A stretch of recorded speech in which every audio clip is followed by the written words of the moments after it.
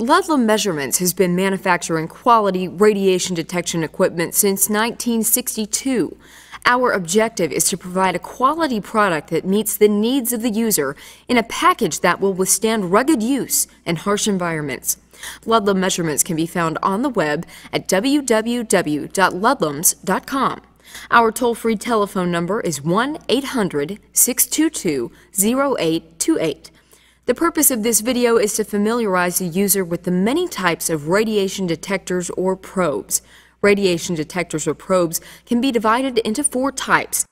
They are Geiger-Mueller, scintillator, gas proportional, and ion chambers. Each type has specific applications where cost and performance make it the logical choice. Geiger-Mueller detectors are commonly referred to as GM detectors. GM detectors are a simple and reliable detector of alpha, beta, and gamma radiation. For the purposes of this video, we will consider X-ray radiation to be equal to gamma radiation. GM tubes operate at set voltages, with the most common being 900 volts DC. A GM tube consists of a metal housing with an electrode wire or grid inside. The tube is normally filled with an inert gas, such as neon, plus some type of halogen quench gas. The purpose of the quench gas is to stop the discharge. Without it, the tube would more easily go into plasma discharge, much like a fluorescent tube. When ionizing radiation enters the tube, it reacts with the gas and releases electrons, which cause a flow of current in the electrode. This current flow can be detected as a pulse and counted by the measuring instrument. The number of pulses can be related to the strength of the radioactive field. Some of the tubes have a thin window, like the pancake detector in the Model 44-9. Tubes with the thin window can detect alpha radiation as well as gamma and high-energy beta radiation. Thin-wall tubes without a window can detect only gamma radiation. Some of these tubes are enclosed in a metal housing with a rotating window. Opening the window will allow gamma or high-energy beta radiation to pass through to the tube and be detected. Closing the window will stop the beta radiation and only allow gamma radiation to pass to the tube. This type of detector is commonly referred to as the hot dog. Some smaller versions of the GM detector operate at 550 volts. These tubes are generally intended for high exposure rate measurements. Ludlum Measurements normally calibrates GM detectors with a cesium-137 gamma source. Some types of GM tubes are energy compensated. These tubes have special enclosures that act as attenuators to specific energies. This tends to give the tube a flatter energy response. The comparison can be seen in these 2 charts. GM detectors are good general-purpose radiation detectors. They are rugged and generally less expensive than other types of probes. Pancakes especially are popular for general-purpose survey applications since they can detect alpha, beta, and gamma radiation. One concern with all detectors, but especially the Geiger-Mueller type, is dead time. Dead time is the time it takes for the tube to recover from the internal discharge created by the incident radiation. During this time, usually around 80 or more microseconds, the tube cannot respond to more radiation. As you increase the field, the efficiency of the detector begins to roll off or become nonlinear. Some instruments, especially the microprocessor-based ones, have dead time compensation or DTC. This compensation algorithm can be adjusted to add a correction factor to the counts displayed. This, in effect, extends the useful range of the tube. A second type of radiation detector is the scintillator detector. Depending on the scintillation material, a scintillation-type detector can be used for alpha, beta, and/or gamma radiation detection. A gamma scintillator detector is the best at sensitivity when checking for gamma radiation. They are used for micro-Rankine radiation levels near background or for examining low-level samples, such as the cotton swipes used for leak testing of sealed sources or checking oil-filled pipes for naturally occurring radioactive material. The scintillator probe consists of a type of material which scintillates or gives off light when exposed to radiation. This scintillator can be inorganic, such as a crystal, or organic, such as plastic. The most popular crystal detector is the sodium iodide detector. Some inorganic scintillators use a thin film containing powder such as zinc sulfide. These are used to detect alpha radiation. Plastic scintillators are used for beta detection. Some detectors use a combination of scintillators to detect more than one type of radiation. The second component of the scintillator is the photodetector. These are either a vacuum tube photomultiplier or a solid-state photodiode. Currently, Ludlum Measurements uses only the PMT-type photodetector. Photodiode detectors are generally much more expensive and are used in laboratory-type applications. PMT scintillator probes require that a plateau procedure be performed to determine the proper operating voltage. In doing a plateau, a radioactive source is used. For many scintillators, the most popular source is americium-241. The detector is connected to a counting device, such as the LMI Model 2200 scaler. For a sodium iodide detector, the source is placed on or near the detector, and the high voltage is typically increased in 50-volt steps, starting at around 400 volts. A 6-second count is taken for each step. At some point, there will be an exponential change in the number of counts observed. This will continue normally for a few steps and then level off, or almost level off. Sometimes there is a slight increase and then a leveling off, or even a slight decrease in counts. This is called the knee of the plateau. Moving on into the plateau, another rather dramatic increase will occur. This is commonly known as the tail region or the self-excitation region. The plateau is the voltage range past the knee, but less than the voltage where the tail begins. The operating voltage should be in the plateau range, typically one step above the knee. Scintillator probes should be plateaued as a normal part of calibration. This procedure is appropriate for survey-type scintillator probes, such as the Ludlum Model 44-2 or 44-10 gamma simulators.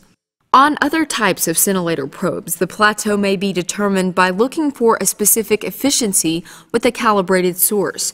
Refer to the manual of your specific probe for these instructions. The output voltage on scintillation-type detectors is proportional to the energy deposited by the radiation. This means that you can tell the energy of the incoming radiation by the pulse height and thus be able to tell what type of radioactive material produced the radiation. Some scintillators, such as sodium iodide, are better suited for this application.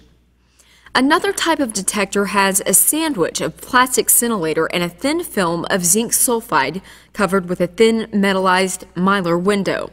They will detect alpha and beta radiation, giving pulses of different amplitudes for each type of radiation. A good example of this type of detector is the 43-10-1 alpha-beta sample counter, which will give an output pulse of around 7 to 40 millivolts for beta radiation and over 120 millivolts for alpha radiation. Thin window scintillator detectors should be checked for light leaks. Any pinhole in the metallized film will flood the scintillator with light and render it useless until the window is replaced or the hole covered. Plastic scintillator detectors are somewhat less sensitive than crystal detectors. They have the advantage of being impervious to moisture and can be made into very large sizes. Sodium iodide crystals are hygroscopic. That means they must be sealed or they'll absorb moisture from the air, turn yellow, and be ruined. One interesting note is that when some scintillation detectors are wrapped in a light, tight container, they must be allowed to sit and settle out because the scintillator has an afterglow that slowly diminishes over time. The afterglow causes artificially high background readings. They typically need to sit for 8 to 12 hours to settle out. The next category of detectors is the gas proportional. They are used to detect alpha and beta radiation. These detectors have little gamma sensitivity because of the low density of the gas. Gas proportional detectors are used in a variety of applications, such as hand survey, and larger ones are even used for floor inspection. They consist of an aluminum housing containing fine platinum wires. There is a cavity surrounding these wires with fittings for the gas connections. The cavity is covered by a thin mylar window. The gas used in these detectors is usually P10, which is 90% argon and 10% methane. These detectors operate at high voltages, generally 1100 to 1800 volts. They are normally operated at the lower end of the range from 1100 to 1400 volts for alpha detection and 1500 to 1800 volts for beta-gamma radiation.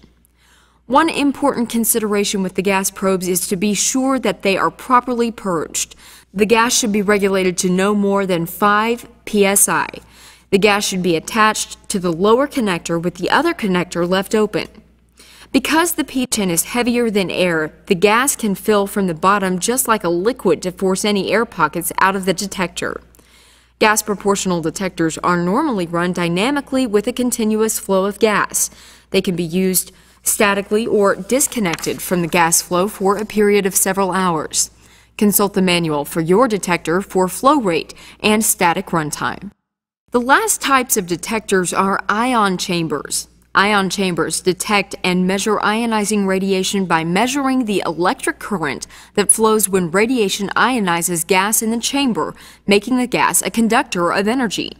An advantage of ion chambers is that they have a very flat energy response. This means they can accurately measure dose rates from a gamma source over a wide range of energies. Many ion chambers have a beta shield that can be opened and allow beta particles to enter the chamber and be detected. A beta correction factor can be applied to determine the beta dose rate. Vented ion chambers such as the Ludlum Model 9 have desiccants inside their chamber to reduce the humidity in the chamber. These desiccants may need frequent replacement in a humid environment. Vented ion chambers are not very useful at low dose rates such as a 1 millirankin per hour and below, but they can measure high fields up to many rankins per hour. And last but not least, we want to discuss neutron detectors. Two types of neutron detectors are currently produced by Ludlum Measurements. Gas-filled tubes or scintillators surrounded by some type of moderator material, usually a high-density polyethylene sphere. The most common of these is the REM ball. REM is a unit of measurement, Rankine equivalent man. The particular size of the REM sphere is such that it emulates the human body and how it slows neutrons. Because gamma radiation usually accompanies neutron radiation, a detector that is very insensitive to gamma radiation is preferable for a neutron detector. It is important to be able to quantify each type since they react differently with the body. The gas-filled detector tube contains boron trifluoride at 1 atmosphere or less of pressure. The incident neutron strikes the sphere and reacts with the hydrogen in the material. This reaction slows the neutron to a level where it will react with the boron trifluoride gas molecules and create alpha particles. These alpha particles can then be detected. This type of detector is very insensitive to gamma radiation. We say this detector has a very good gamma rejection. These spheres come in a variety of sizes. By using different sizes, data can be taken and analyzed to determine the energy profile of the neutron radiation. The second type of neutron gas-filled detector uses helium-3. It operates in much the same way as the boron trifluoride. It is generally more sensitive than the boron trifluoride type, but has less gamma rejection. For more detailed information about radiation detectors, we recommend the text Radiation Detection and Measurement by Dr. Glenn F. Knoll, published by John Wiley & Sons Incorporated. Ludlum Measurements provides repair and calibration services for these detectors and many more instruments. If you have any questions about products manufactured by Ludlum Measurements, our sales and technical staff are available by telephone to assist you.